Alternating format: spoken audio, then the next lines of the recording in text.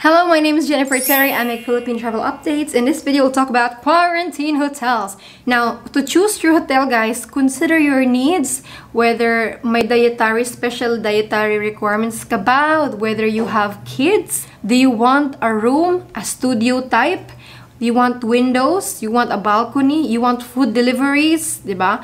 And also consider the prices since us non-OFWs, balikbayans, former Filipinos, for nationals, we shoulder our own quarantine. We pay for that. So yeah, choose what you can afford. No? How to book? Guys, you can book 3 options. You can contact the hotel directly. So in this video, I will mention the contact details of the hotel on how you can book with them. You can book through third-party site like hotelbooking.com, Agoda, pwede yan. And then, pwede bang mag-quarantine together? Yes, yes. Here is a picture. Family quarantining together. Lolo, mama, papa, dalawang bata. They quarantine in the same studio type allowed. Yes, family quarantine is allowed. You can quarantine together with your family as long as you're in the same household and you travel together. Now, these hotels that I will be mentioning, I am not affiliated to them. This video is not sponsored. These hotels are hotels where kababayan stayed, and they stayed here, they quarantined here, and they said, I am happy, I am satisfied. So I want you guys to feel the same thing. Let's go ahead with our recommended quarantine hotels. Let's start with City Garden Hotel Makati. Now, this hotel, according to Angie, who stayed here, the service is superb. Food is good at a reasonable price. Full meal, 650 pesos. Clean room with complete amenities with city view. Wireless internet is live. Pwede mag-order sa restaurant nila. They supply guest drinking water for free, 6.6 liters. So yan.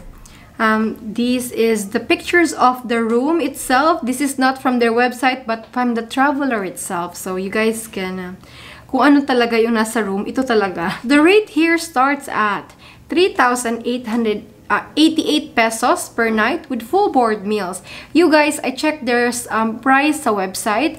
You may find a cheaper deal sa other third-party sites. So you guys, no, kayo na bahala. This is just a guide, and then here is they have a website or email to contact to if you guys want to inquire or book. Now let's go ahead with our next quarantine hotel. Good one is Tropicana Suites. Their price starts at 3,507 per night. According to Chris, just sharing my amazing experience at Tropicana Suites Hotel. It was a great stay, amazing service, mababait ang staff, libre 5 gallons of water, allowed food delivery. Ooh, sa mga gustong mag-order outside, Food Panda, Grab, yan, Tropicana Suites guys. Masarap ang breakfast, malinis at spacious ang unit, malakas ang wifi. O, diba? This is not a 5-star hotel but it definitely exceeded our expectation. Oh, bongga. So, yan, Tropicana Suites, guys. And, malaki yung rooms nila. Hindi lang room kasi it's a suite. Yeah. So, there you go. Next up, we have Somerset Olympia Makati. The rate here is at 3,500 per night, according to Lillian, in a short review. Thank you, Somerset Olympia Makati, for my 5 days wonderful stay. Or imagine quarantine. And she said the word wonderful. So talagang okay yung experience niya. Somerset Olympia Makati. Guys, you can book directly with them through discoverasar.com or they have their number to call. Next, we have Heroes Hotel in Santa Ana, Manila. So this one is a bit cheaper. Ito, medyo affordable ito. 2,295 per night. And this one nga price highs, this is superior room already. With breakfast, good for 2 people, welcome drinks, free coffee all day, free afternoon delights. Ooh, sounds good. So they have their own website to book, guys, heroeshotel.ph. According to Sam, who stayed here, allowed din ang food and grocery deliveries. Uy, hotel staff ang maghahatid sa room. Meron din silang set meals, you can choose pag nagsawa na ka sa Food Panda. Oh. So, sobrang bait ng staff and management. Responsive sila sa messages and request ko. This is their suite room. It's a 1-bedroom with balcony. May chair and table din sa balcony. Malakas ang Wi-Fi. Enjoy yung toddler ko sa Avengers themed room. Oh, diba? She booked through Agoda, 2-1 per night. Oh. Sometimes the third-party sites have deals, guys. So just check. Mura pala. Next up, we have Seda Ayala. Now, this one is in Cebu. If anyone here is watching and landing in Cebu, check them out. Seda Ayala, medyo pricey. 3,800 per night with full board meals. According to our kababayan, room is okay. Typical deluxe hotel room with fridge, 3 gallons of water, sanitizing spray, toiletries. Yan, you can book directly through sedahotels.com. These are the photos of the food they serve. Okay. Next up, we have Seda Vertis North. So there's Seda BGC, there's Seda Residences. So you guys can choose. But this one, according to Kababayan, is malinis, comfortable, tsaka justified naman yung room. Kung ang view ang tatanungin, huwag masyadong mag-expect kasi kabahayan. Meron silang writing desk, big TV, minibar, coffee facilities. Yan, if you want to book with them, guys, for 5 per night, 1 person. If it's 2 person, 5 with full board meals na yon. Or you can buy a package for 29,000 pesos, included na yung full board meals, RT-PCR test, and airport pickup. This is with Seda Vertis North. If you want, you can go to balikan.ph website. Again, balikan.ph website to avail the full package. Next up, we have Crimson Philinvest Hotel. This one is at 3,130 per night. Not too bad. You can book direct with your website. According to Michelle, who quarantined here, sa mga naghahanap ng hotel, I highly recommend Crimson Philinvest. Sobrang sulit sa sarap ng food. I mean, when I looked at the food, guys, I wanted to quarantine too. Ay, sarap naman. Look at their breakfast, guys.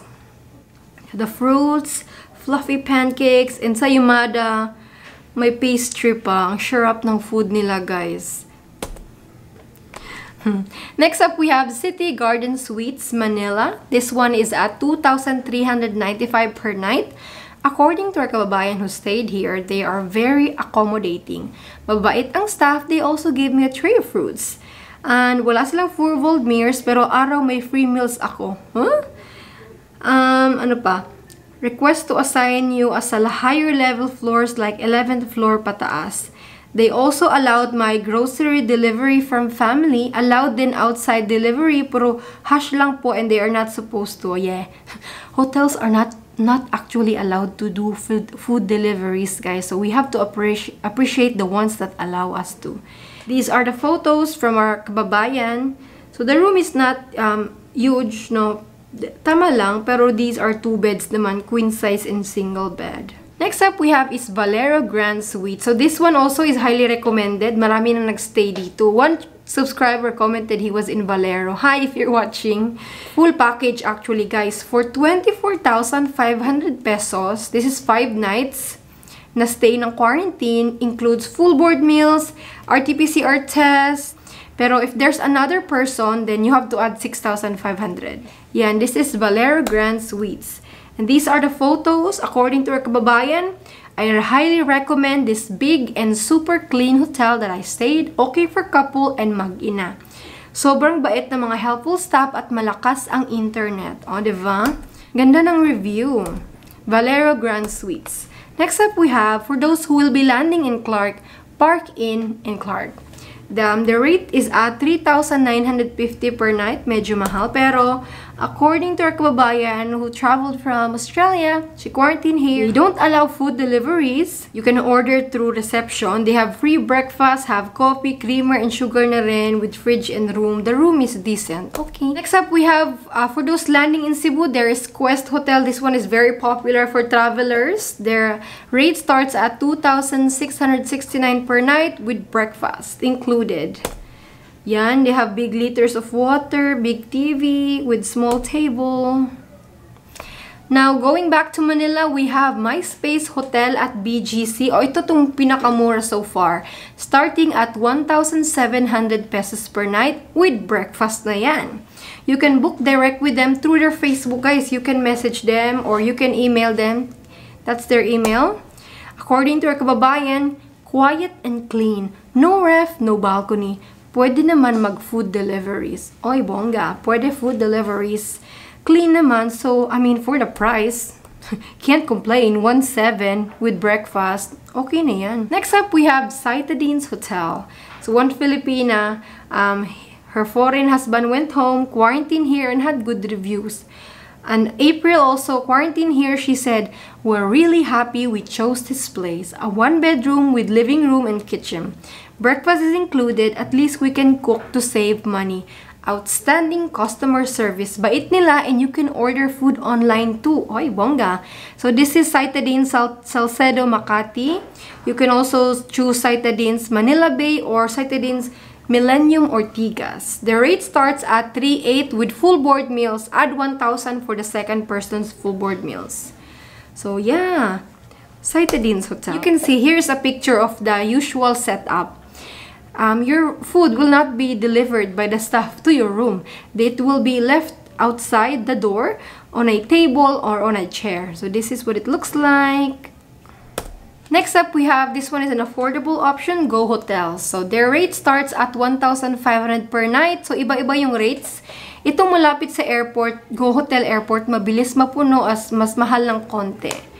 But if you want to book with them, they are very responsive sa email. Reservation at roxa.coasiahospitality.com. Ito po, according to our kababayan, the room is very clean, accommodating, and friendly staff, close to the airport. Everything basic you need for a decent hotel quarantine is provided. And outside deliveries are allowed. Good. Next up, we have, this one is also very affordable, Red Planet Hotel. Starting at 1,300 pesos per night. Meal is at 250 pesos per meal. There's Red Planet Asiana, Aurora Boulevard, Makati, Ortigas, Mabini. So far, narinig ko Mabini, maganda yung reviews. You can book with them direct sa website. According to our kababayan, great service, very fast Wi-Fi, clean rooms, and delicious food. So these are the pictures of their food. Okay naman guys. Our kababayan stayed in Ortigas. Medyo mura guys. So if you're trying to save money, then go with this one. Maganda yung reviews. Next up, we have Alicia Apartment. Now, Alicia is parang spatial ito. Kasi if you go to the Bureau of Quarantine website, you can't find them, but they are actually accredited, guys. If you go to One Health Pass, you can find them. So, their rate starts at 2,300 pesos per night with full board meals. And they're very unique. It is an apartment setting, residential. You don't feel like you're in a hotel. Look at the picture. Let me show you the picture of a kababayan who quarantine here. Look at, she looks like she's taking a picture in her house, but no, she's in quarantine. Tsaka if you look outside the balcony or the windows, while the view is maybe not so hindi siya pang city view, kabahayan po. It's a residential area. You may expect karaoke or, you know, rooster noises. So that's, yeah, typical Filipino neighborhood noise. But the room looks good. It's clean and residential style. I really like it. According to Pauline, it's clean and most decent priced quarantine facility with pretty basic amenities such as hot shower, TV, kettle, fridge, electric fan. Wi-Fi is just okay for FB and the likes. Food is delicious and just the right portion for me. Yan. Overall, I would recommend it and will always say good things about this place. Oy, bongga. You can message them guys on Facebook. They're pretty active. Next up, we have Hotel Gen. Guys, if you want to book here, this is not my hotel, pero they have a total package. Included na yung transfer sa airport, RT-PCR, and then your 6 days quarantine. It's for 25,000 pesos per person. This is Hotel Gen by Shangri-La. So, 25,000, lahat-lahat na yan. You can book through balikan.ph. And these are the actual photos of our kababayan. It has a balcony.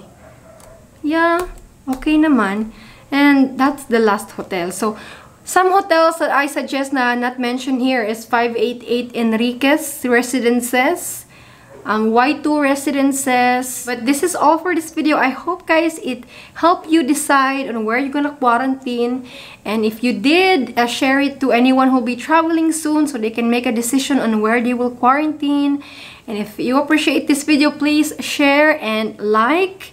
And if you haven't subscribed, subscribe. I'll see you again with another video. This video took a lot of time, a lot of research. So these hotels are really recommended, tested, and proven.